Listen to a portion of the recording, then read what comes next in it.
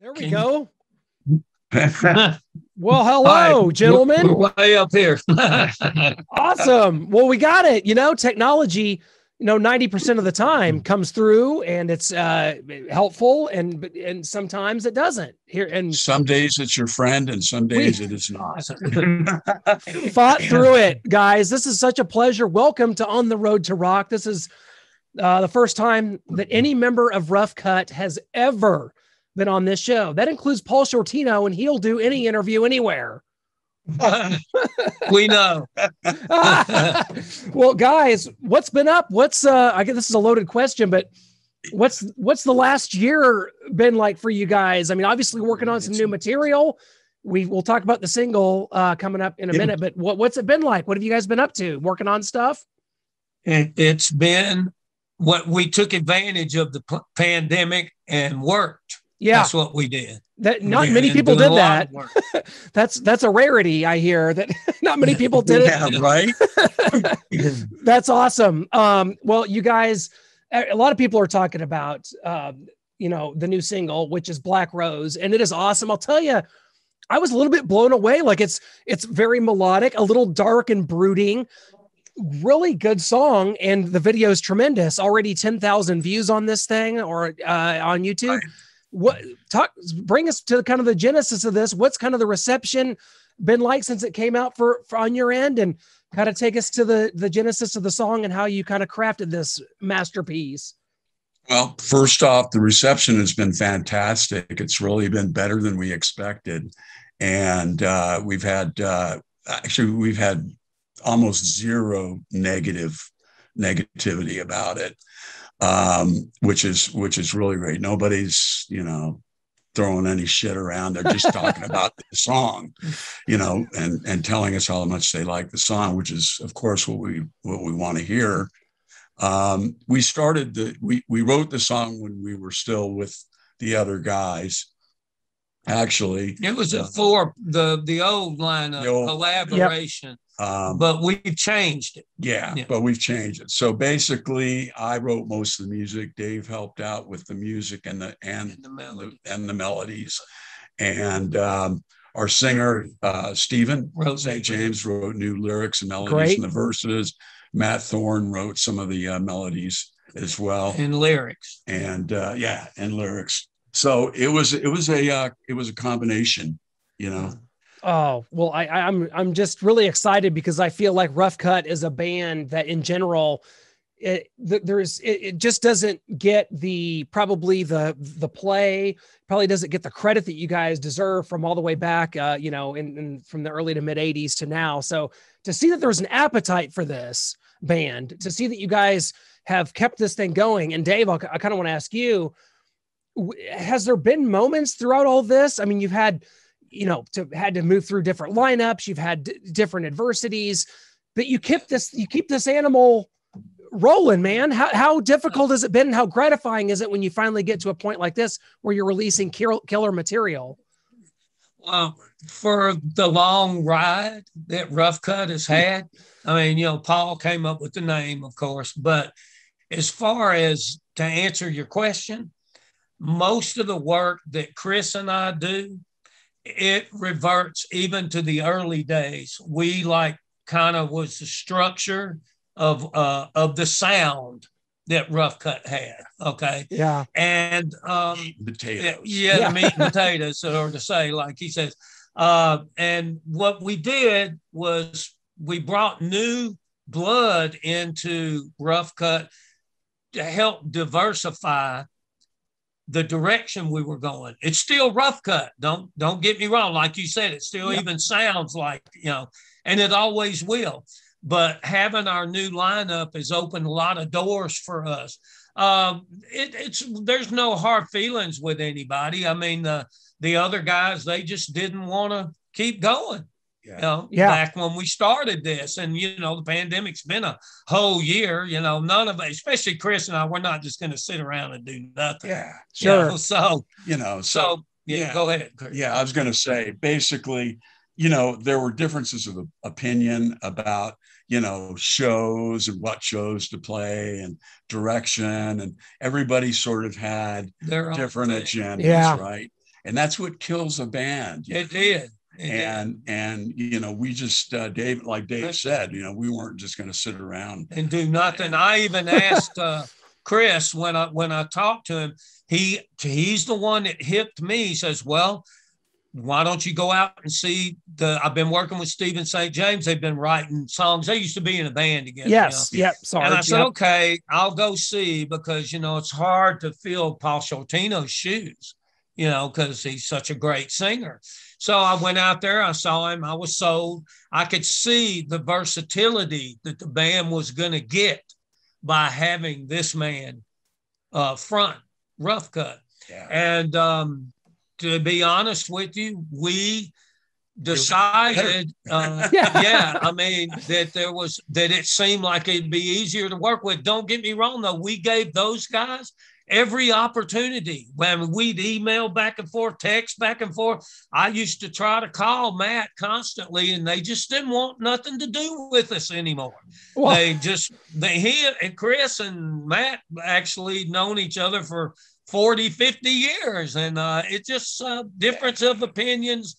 They didn't want to do it.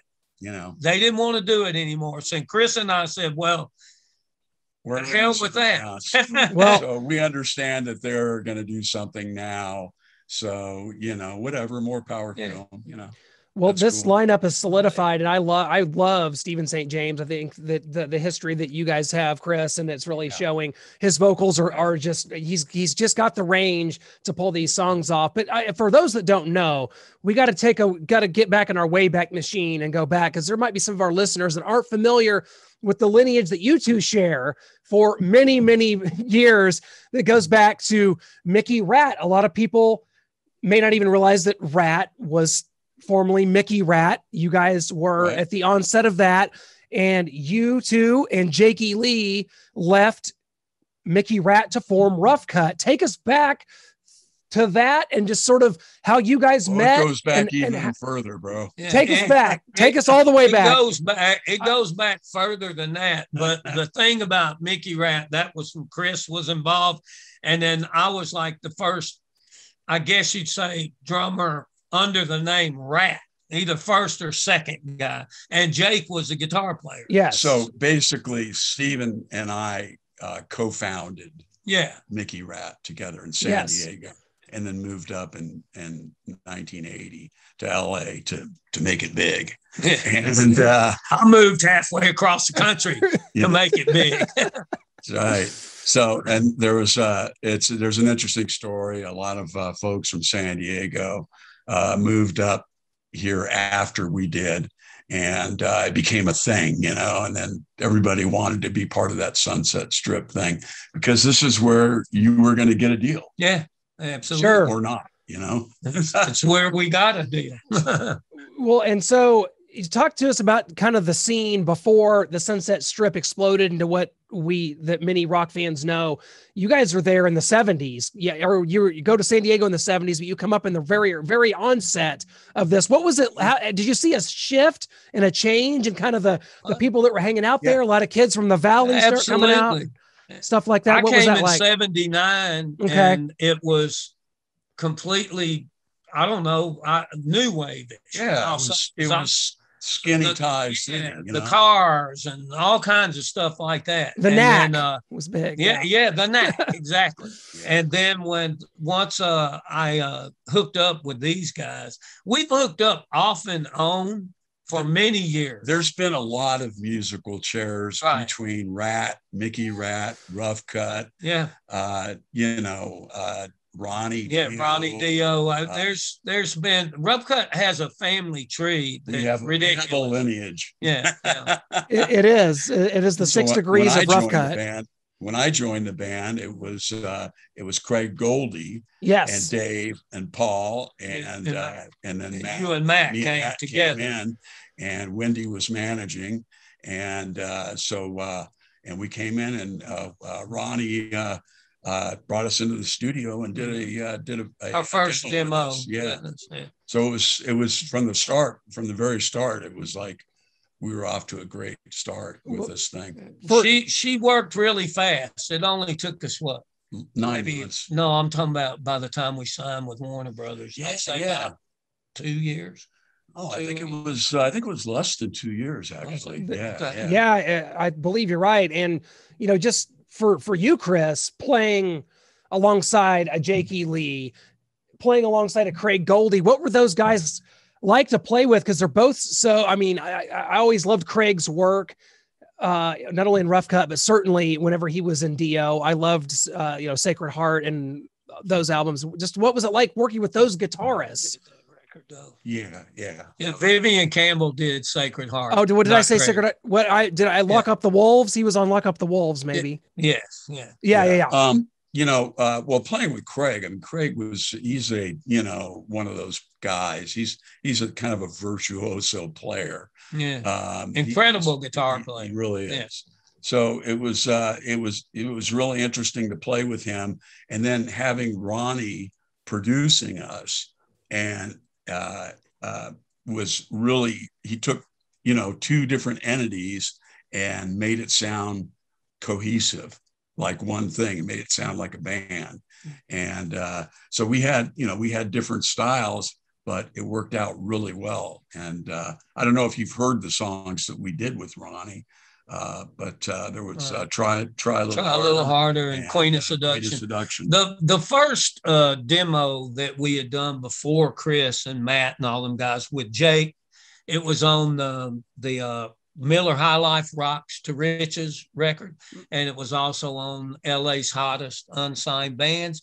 And we had a keyboard player who wound up being Claude Schnell band, right? Yeah. So once we went to look for a bass player, and I mentioned Matt because I used to play in Ratt with Matt. Matt was the bass player. And then Matt brought Chris with him, and hence no more keyboard player. And that's when the real Rough Cut seemed to take shape, because we became a 2-guitar band. And I found out real quick why bands like Thin Lizzy, and there's not very many, but that the 2 lead guitar players in a band click. And it's because each guy is the opposite of each other. That's true. That's a very good point. I'd say he Judas don't Priest play was like that. anything like Amir, and Amir didn't play anything like him. And so the secret was to get them together, and not just in harmony, but they used to they could play off of each other. Wars, all kinds of stuff. And we brought back and forth. We brought that to the album. Yeah. You guys did 2 albums for Warner Brothers. What do you, I mean, people always talk about, there's always a short list of bands that people will say, well, why didn't they make it bigger? Why weren't they a mega hits type band? Rough Cut's one of them. What do you think was the reason that Rough Cut didn't rise to that arena level in the mid 80s? Yeah, well, it's basically fairly simple. There were 2 major reasons for that. One of them, one of them was that when we got signed, Ted Templeman was going to produce us. And the trouble is Ted was a busy guy doing Van Halen, and he was doing David, Lee Ross album had just come out. So he just, obviously he wanted to do it, and we wanted him to do it, but we wasted time. So, and in that 9 months to a year that we wasted, a lot of things shifted. Yeah. And for one thing, it's like when you get signed to a major label like Warner Brothers, you want to make sure that your A&R person is really on top of it and behind you. And we basically lost everything. And we picked up a new A&R person on that, but it wasn't quite the same because, it's like we weren't his baby. We weren't anybody's baby, right? Yeah. It was Tom Wally. He left at Warner Brothers to go and head up Interscope, but the thing is that Chris is talking about is after we waited as long as we waited to get Ted and finally decided on Tom Allum and go into the studio and start our record, by the time it came out, the day before it was released, MTV changed their format. No more rock bands. It was like, Cyndi Lauper, Lionel Richie, Madonna, stuff like that. Michael Jackson. So there was a lot of contributing factors to the window closing on us. And then it changed again. Yeah, by 86, it was back. It blew back around. It came back around. But, we did, the thing is we did a hell of a lot of touring. Right. I mean, we were out for, a year and a half, with Ronnie and then with Accept and Crocus. And then we came back and did the second record. So we were out there doing what we needed to be doing, which every new band that's newly signed should be doing. But the problem was you'd go to record stores and we'd pull up in, Pittsburgh, and you'd go to the record store and there'd be 2 records in the store. Or none. And, you got a big crowd of people standing outside to come in the record store. And there's no product for us to talk to them. And they want to buy the record and it wasn't there because of the A&R mix up. I mean, they didn't ship enough. There was all kinds of reasons that factor into that. Why we basically, instead of talking about it, we missed our window. Well, that's what happened. That sounds like the Spinal Tap scene where the A&R guy asked the band to kick his ass because of a mistake. Remember, nobody shows up to the signing and he says, "It's my fault. I did it. Kick this ass." There was no ass to kick. There was no ass to kick in this case. One of the beauty things about now as we speak is we're in control of our own destiny. Yes. So, and we've got, you think Black Rose is something, you wait. I did.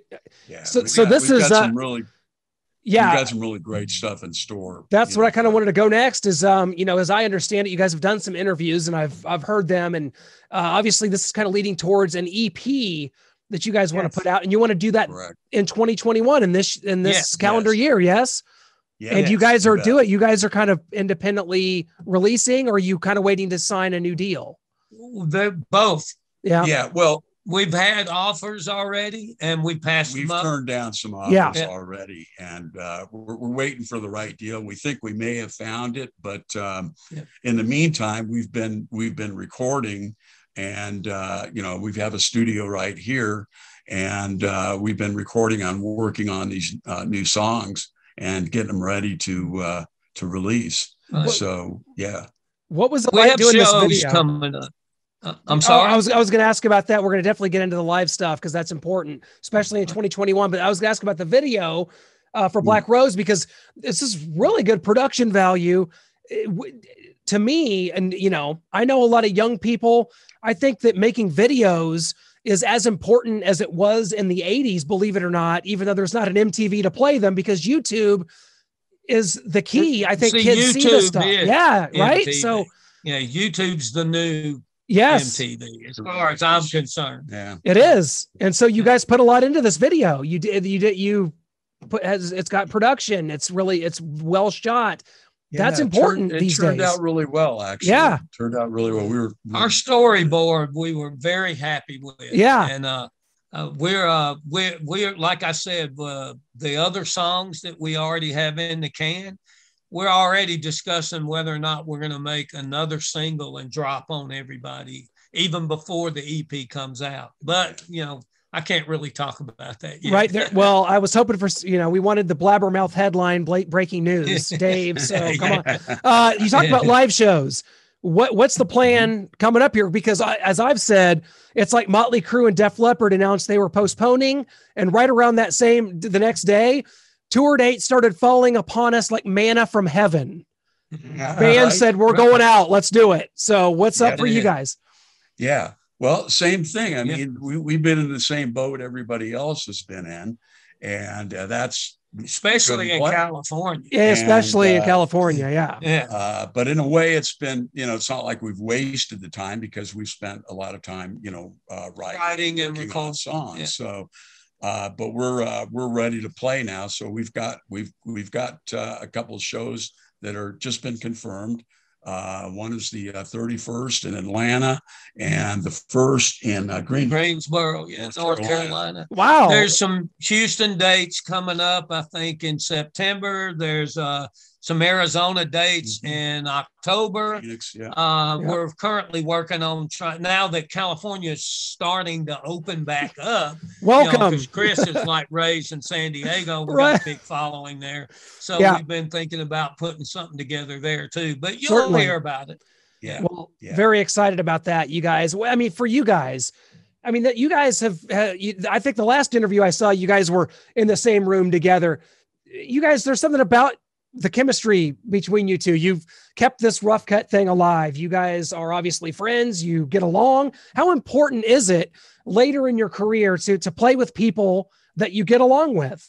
It seems simple enough, right? But it's rare. Well, as you know as well as we do, you're a grown man. As you get older, okay, I won't say your patience grows shorter, but I'll say this: you seem to have a better handle on how to deal with the people that are around you. You know, your workplace. Okay. I mean, we're not by no means saying that the original band didn't get along, you know, but as far as the new lineup goes, there's magic there.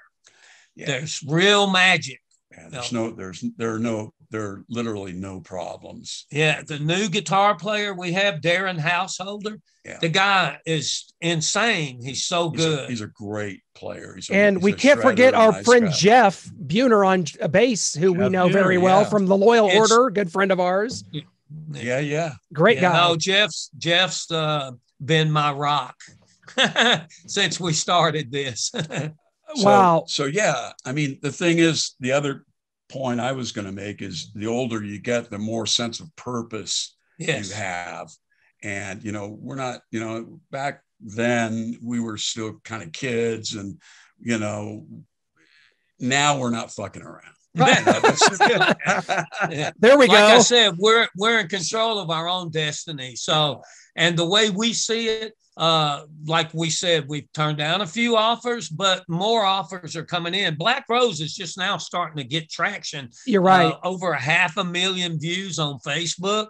And like you said, the YouTube has gone up to over 10,000. And we can't wait to drop the next single on everyone, but, you know, we're going to do it correctly. And the record will come out this year. We're not going to tell, we don't really haven't made up our minds yet on a title for it, but it's an EP, and everyone will love it. It's in the same tradition, you know, in the same tradition with a new edge. Yeah. I like that. You guys are great. I can't thank you enough for hopping on with us today. This has just been a true pleasure, you guys. And I can't wait to see what's next. Want everybody to go subscribe. You guys have a great social media following, and definitely the Facebook, Twitter, Instagram, and you've got the YouTube channel. So if you want to be the first one when they drop these videos like they did for Black Rose, subscribe to the YouTube channel and you'll get the notification and you'll get it right away. So subscribe, right? I couldn't have said it better myself. But I should have been an A&R guy, clearly. Yeah, I think you've done this before. A time or two, Dave. Guys, Chris, Dave, thank you guys so much. Catch up soon, and hopefully we get you guys to the Midwest. I'm here in Kansas City, and we are ready for some Rough Cutt. Right on, brother. All right. Thank you guys. All right. You bet. Thanks, Take care, brother. You bet.